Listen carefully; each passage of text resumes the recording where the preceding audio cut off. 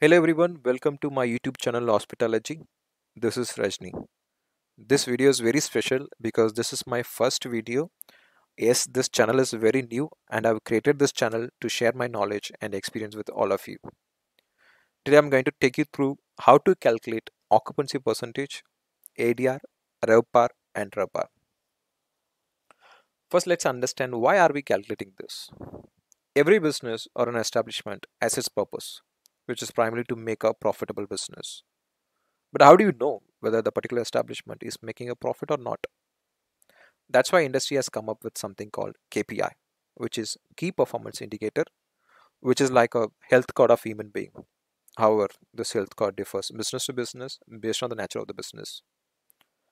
The KPI for hotel industry are many. However, today we're going to discuss the key 4 parameters. The very first one is occupancy percentage.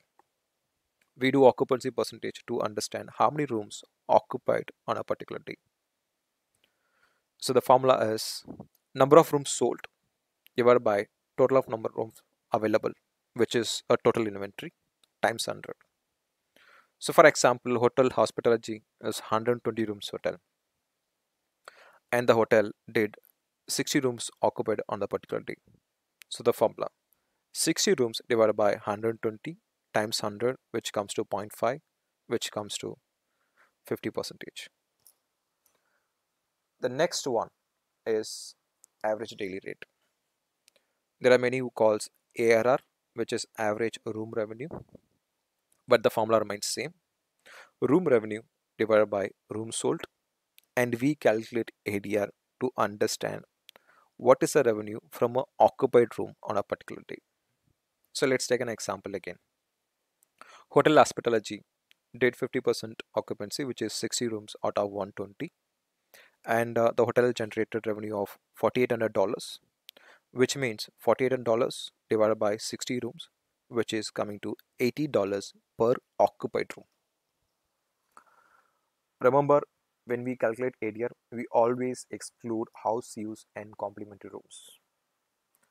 Now, let's look at what is RevPAR. RevPAR is revenue per available room. In earlier slide, which is ADR, we understand how much revenue is generated from an occupied room.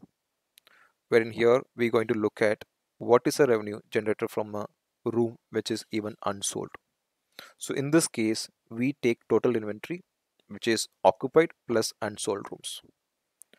Again, so the hotel did 4,800 and the total inventory of the hotel is 120.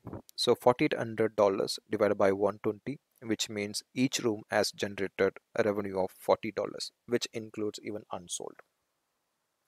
Next is TRevPAR, which is total revenue per available room.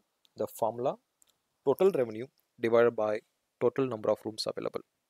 Remember, in earlier slides, ADR occupancy, we calculated total room revenue, wherein here we have taken total revenue, which means any revenue generated from a particular room, like through F&B, a guest went to the restaurant and had a meal, or the guest went to the spa and used, and any other actual revenue, even a mini bar included. So in this case, the hotel has generated $7,200 as a total revenue, and the hotel has 120 rooms. So which means each room has generated revenue of $60. Now it's a question time for you. Can RevPAR be higher than ADR? Think and register your answer through comments, and I'll share answer in my next video. I hope you guys like my video. Please share to our fellow hoteliers and comment if you want to learn any specific topic. Also, don't forget to share and subscribe and click bell icon to receive a notification whenever there is a new video on the channel. Thank you everyone for watching. Take care.